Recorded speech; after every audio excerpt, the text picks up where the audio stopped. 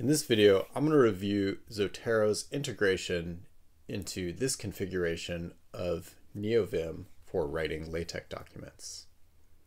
So you may be familiar with Zotero already, but in case you aren't, this is Zotero.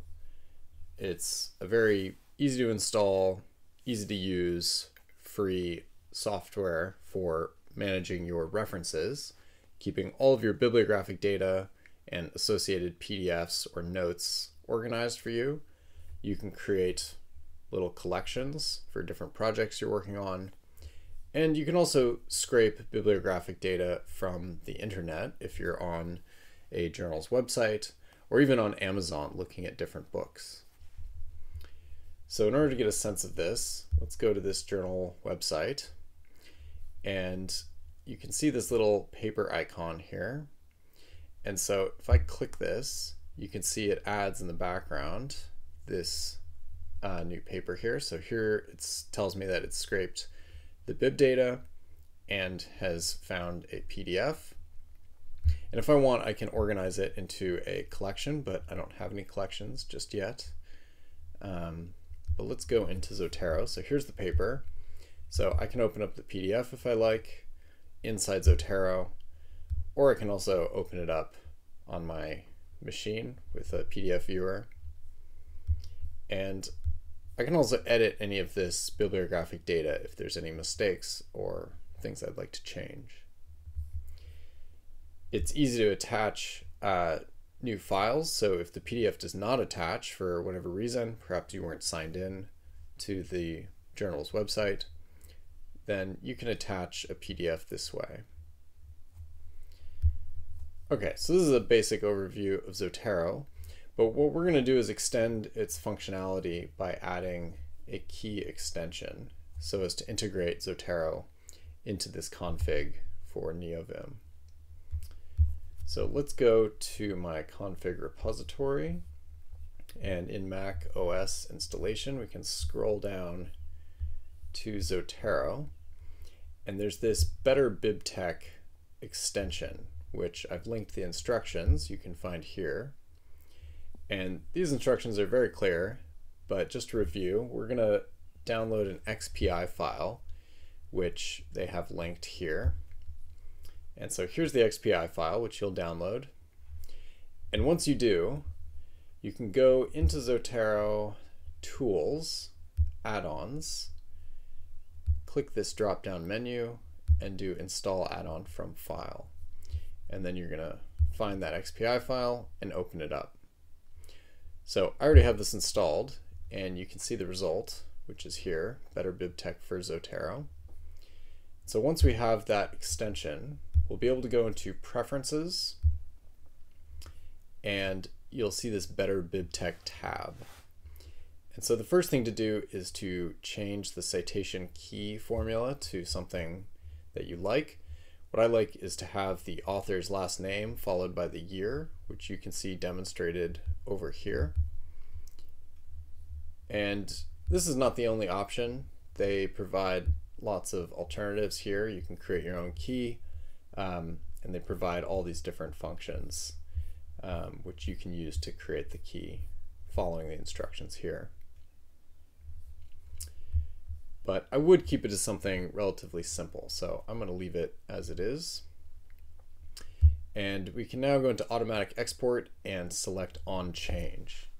And that's important so that when we add new papers to our library, that Zotero will keep the exported bib file up to date so that we can immediately cite that paper inside NeoVim. All right, let's close out of here and go back to the config.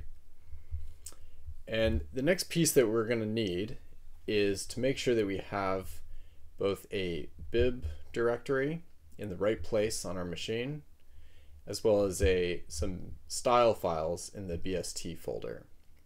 And so you may have this set up already, but in case you don't, let's go into the terminal and let's navigate to library, and we're going to list out what we have. So you can see I do not have a techmf folder here. So if I try to go into techmf, it says that directory does not exist. So you may have a techmf folder, and you may have all these style files and a bib directory. So some of this you may be able to skip, but since I do not have these on this machine, I'm gonna copy this in,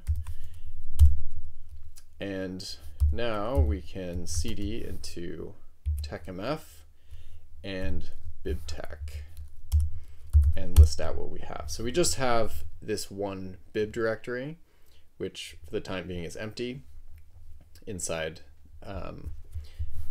techmf/bibtech. And so the next piece, what we're going to do is we're going to add this BSD folder, which has a bunch of style files in it, so that we can generate a PDF to test the configuration. Okay, so now let's list out what we have. So now we have also this BST directory. So let's first clear and cd into BST. And if I list out what I have in there, I have these two style files that I've included in the configuration. So by no means do you have to use these style files. You can use some others, perhaps you already have some, in which case you can probably skip this entire step. All right, so given that we have these, we can now return to Zotero, and I'm going to export this library. So I'm going to do export library. You're going to select Better BibTech from the drop-down menu and keep updated so that it stays up to date as you add things to your library. Okay, and it's going to ask me where I want to save this. And I'm going to go into my user home folder, and I'm going to go into library. So you may not be able to see library on your machine, and this is due to a child lock that Mac has set by default.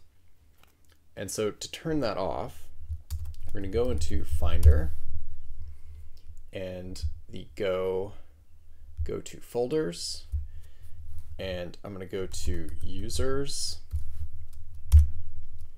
and select my user home folder, and you can see library does show up, but in case it doesn't for you, you go to show view options, and then down here you want to make sure this is checked, show library folder. Okay, so it is checked for me, so I can navigate to library. You may need to close and reopen this once you've made the change, but let's go down to techmf, bibtech, and we're going to go into this bib folder, and we're going to call it Zotero. You could name it something else, but then all the template files that I've included, they already include this name, so you'd have to change that name throughout those template folders, those template files that I've included. So I'm just going to stick with Zotero so that everything works out of the box. Okay, and it saved that for me, and it's going to keep it updated. And we can see that by going to Preferences, Better BibTech, and Automatic Export. We now have this Zotero file, which it's going to keep updated. All right, great. So now, the last piece is to tell Telescope where that file is. And so we can do this by going into, we can run this command here. So I'm going to copy that. And I'm going to search for this path name. So if we just search for techmf with the slash and then techmf, there it is. And so you can see I've already changed this as described here. I've added this library to the path, whereas on Linux I don't need this library. So important for you to change that if you're on Mac OS. And then that way Telescope, which is allowing you to search through your bibliography, will know where to look. Okay, great. So that's the last piece. We're going to save and quit, space Q. And we're now ready to run a test. So let's go back into NeoVim, and I'm going to go to this test file, and let's build it with space B. And you can see that it has opened up Skim for me, so that's good. And everything is looking good. If I do Command Shift click, it will move my cursor. To get a better sense of that, this is a new line. Okay, let's put my cursor up here, and if I go back over here, well, actually let's build it first. So let's save this, space W. And so there's the new line. If my cursor is way up here and I do Control click, then it will hop my cursor over here. And vice versa, if I want to go to this definition, do space V for view, and it will select that within the document. And of course, this is useful when you have a long document and you can hop around inside of it. Okay, good. So sync is working, and let's now check to see if citations are working. Okay, and there it is. So you can see just by typing in B, I have better, and great. So let's build this, and let's make this a little bit bigger. And there we go. So it's found the file and it's created the reference for us down in references. So everything looks good. One other thing we can now also test to make sure Telescope is finding the bib file is doing space F for find and C for citations.